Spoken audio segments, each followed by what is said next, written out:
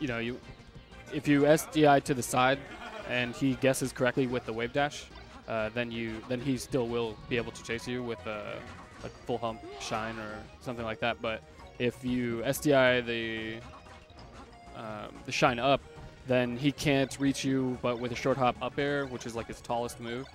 So you force them to either full hop or get nothing, you know. Wait for you to get to the ground. Yeah. I've always been in the camp of smash DIing the shine behind them. Yeah, just because it makes it really difficult. Yeah, what Falcos do, and honestly, they're probably not doing it like cognizantly. They will realize on which side of their body on which side of the opponent's body they are, and they will wave dash in that direction. So if I'm on the right side of your body, I will wave dash to the left because shine tends to send you that way. That's smart. Yep. Who's Team Nick?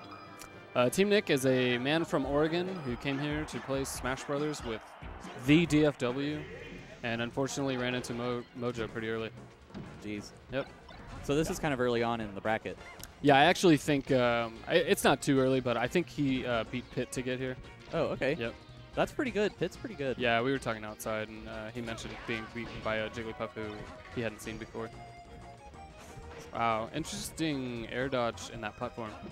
It looked pretty weird. Yep.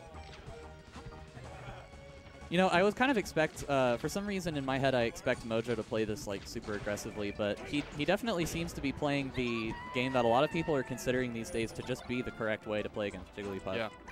Yeah, you have to make that decision, right? Either I'm going to try to build damage until about 60% and go for the up throw up air, or I'm going to build damage to where my back air will kill her, and I will not go in until I've reached that damage. Oh. Yeah. See, that should never work. Yeah, if Mojo DI'd that correctly, then he would have been able to come back and up smash kill her. She was at 60, so you know, a little bit of a mistake there by Mojo, but he could have been not aware of his damage and thought, if I DI this up, then I'll actually live. Yeah. It's kind of hard because, you know, you reacting to your missed tech, your opponent is also reacting to that at the same time, so you have to immediately have that option in mind and then choose that that's the one they're going to go for. Yeah, and her jab does so little damage that it's a lot harder to just buffer rolls and things like that. Yeah. Yeah. Yeah. That was almost really nice. I will think it was really nice if the next time that Mojo techs right next to Nick, that he doesn't cover it with the jab if he actually chases the tech away. Mm-hmm.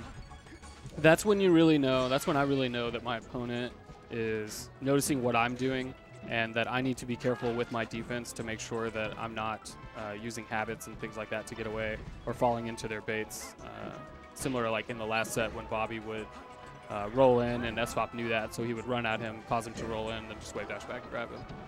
That's that player versus player observational movement stuff. Nice forward smash.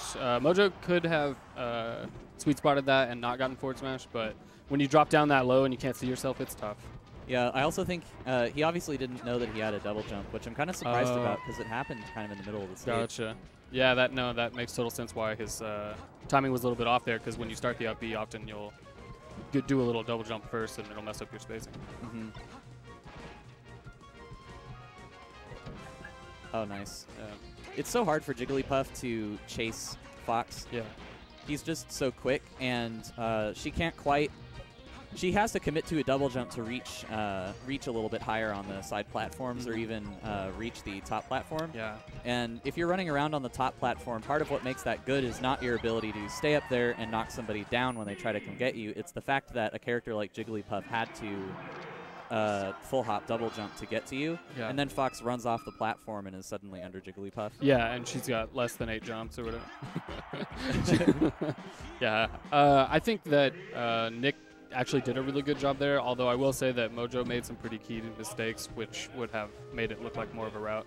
I agree. He's just getting walled out. Yep.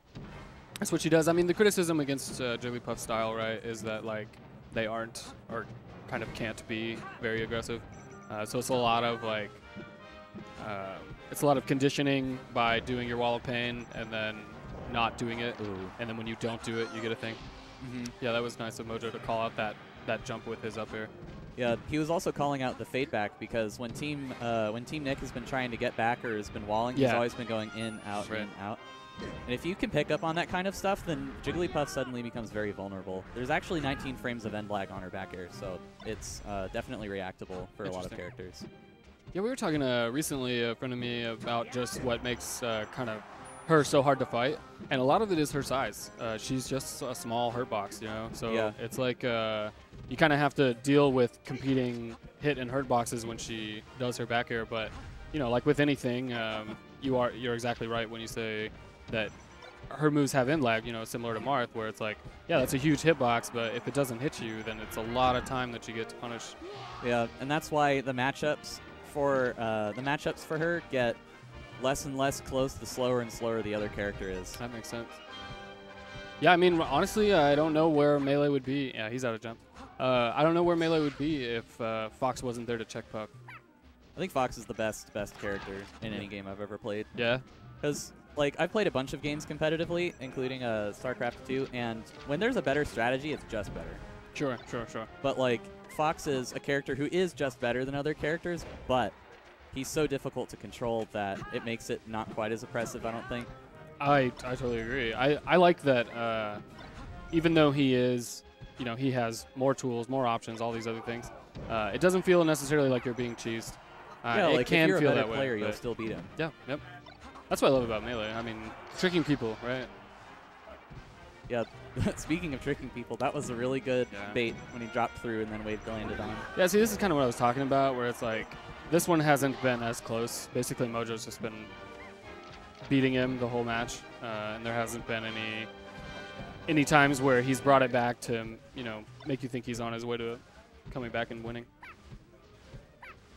Oh my gosh.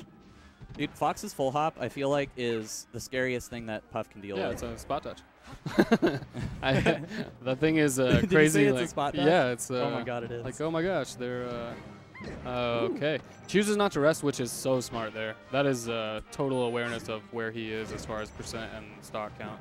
That's how you know he's a main. Yeah, for sure. I definitely would have rested because I'm a dingus.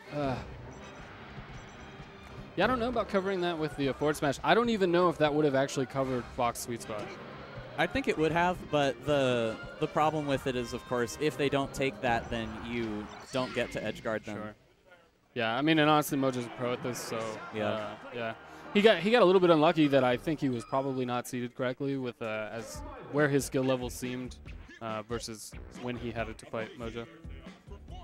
Okay. Well, GP's gonna swap me out.